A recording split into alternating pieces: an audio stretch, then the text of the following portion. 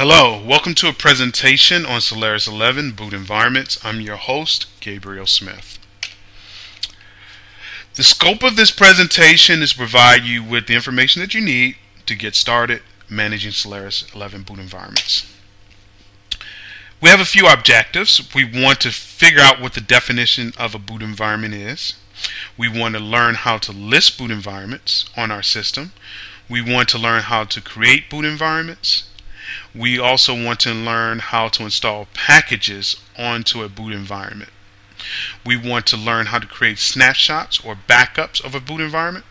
We also want to make snapshots active, and we want to learn how to destroy a boot environment. What's a boot environment? I have here Oracle's definition. I'm going to read it to you really quickly. A boot environment is a bootable instance of the Oracle Solaris operating system image plus any other application software packages installed into that system. System administrators can maintain multiple boot environments on their system, and each boot environment can have different software versions installed. The common abbreviation for boot environment is BE. That's capital B, capital E. So let's explore this definition a little bit further. Basically you can sum up a boot environment and just make things simple and just say that it's just a copy of your operating system.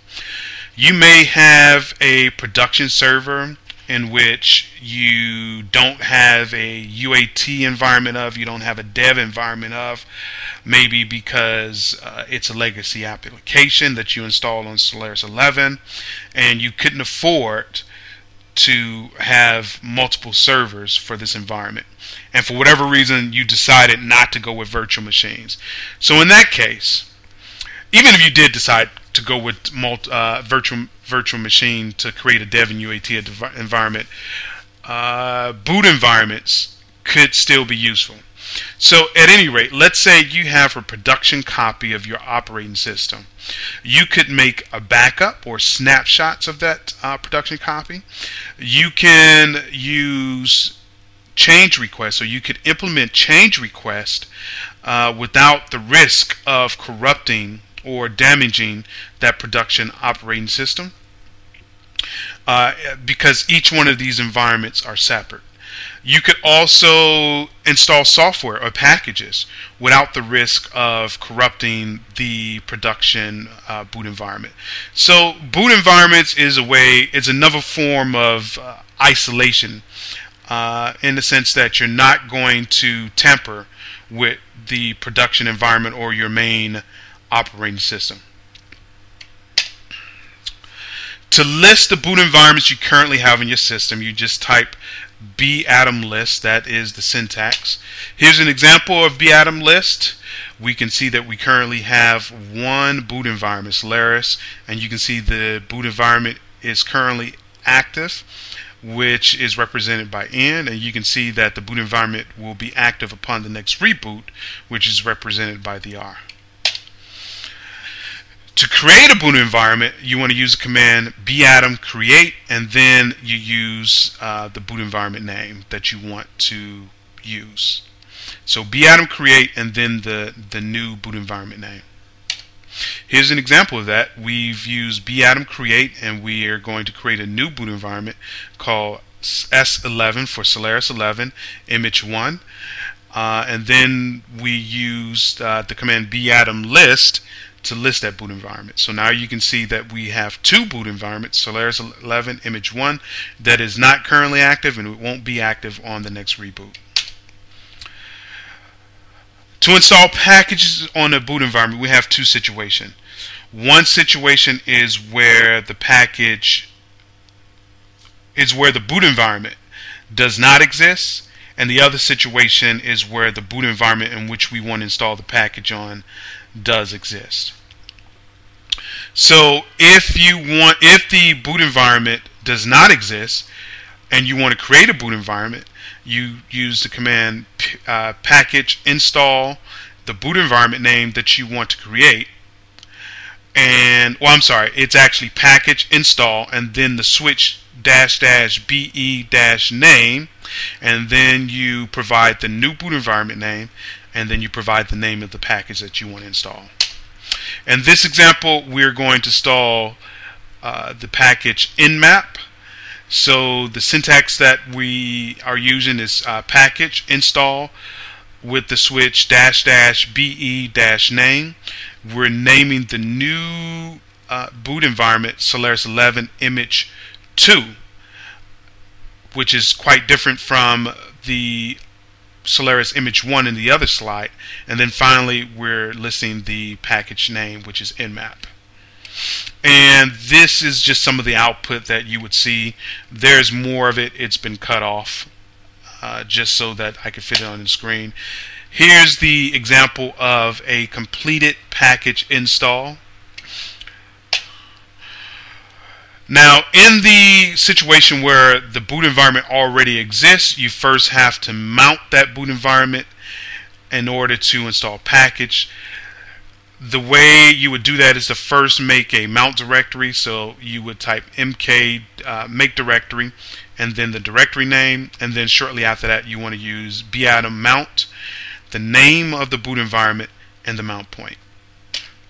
Here's an example of that. Make directory, we're calling it boot environment BEM, and after we've made the directory, we're going to use the command batom mount Solaris 11 image 3 /BM, which is our mount point. Now when we do a batom list, we can see that the new boot environment Solaris image 3 has been mounted. Once mounted, we can now install the package. You use the syntax pkg-r, the mount point, install, and then the name of the package. Here's an example of that. pkg-r, the mount point /BEM, and install, and the name of the package we're going to install. And again, the output will look exactly as the same as the other slides. Okay, so if you just want to confirm that the package has been installed on that particular boot environment, you can type pkg-r, capital R, the mount point, and then list, and then the name of the package. And here's an example of that. We type pkg-r /BEM list nmap, and we can see that the package is actually installed on that boot environment. It doesn't actually, this output doesn't really indicate that it's been installed on our boot environment, but we know where that boot environment is mounted, and we can assume, or we know, it's not really an assumption, it's a fact that the package has been installed on the boot environment, even though the name of the boot environment is not in this slide.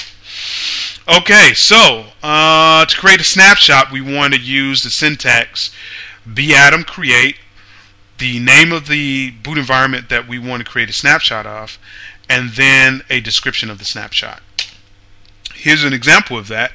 Batom create Solaris, which is our main boot environment, and we're calling the snapshot Solaris 11 backup 1. You could also put dates and other indicators in the description so that you know exactly the time and the date that you created the snapshot. So in order to see the snapshot, we actually have to do batom list with the switch S for snapshot, and we can see at the bottom that the boot environment was created. Okay, so if you want to make that boot environment active, or if you want to use that boot environment, you actually have to, it's actually not, a snapshot isn't bootable. So it technically is not a boot environment, it's a snapshot. So in order to boot that snapshot, you actually have to create a boot environment with it. So you use the syntax batom create -e, and then the snapshot name, and then the new name of the boot environment that you would like to create. Here's an example of that. Batom create -e, and we're using Solaris at Solaris 11 backup 1, which is the name of our snapshot. This complete name is the snapshot, and then we're calling it Solaris 11 recover 1. Okay, so, oh wow, it looks like we have some stuff cut off here. Okay, so alright, so at some point you want to save space by deleting unused boot environments. The syntax for that is batom destroy and then the name of the boot environment.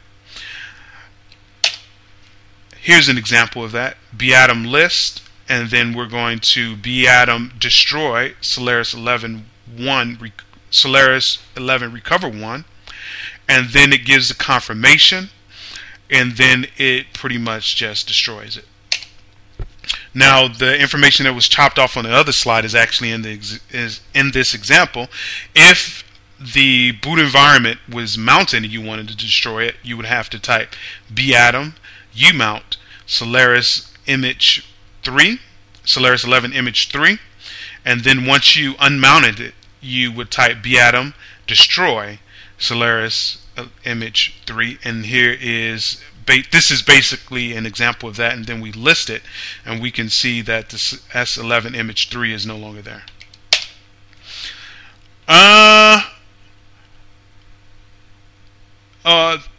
You could also type batom list -s to see the snapshots. We currently have one snapshot called Solaris 11 install. To destroy it, you type batom destroy and then the name of the snapshot, and it confirms it, and then you can do a batom list -s, and you can see that snapshot has been deleted. That concludes this presentation. If you have any questions, comments, concerns, if you want a copy of this presentation, email me at busy386@gmail.com.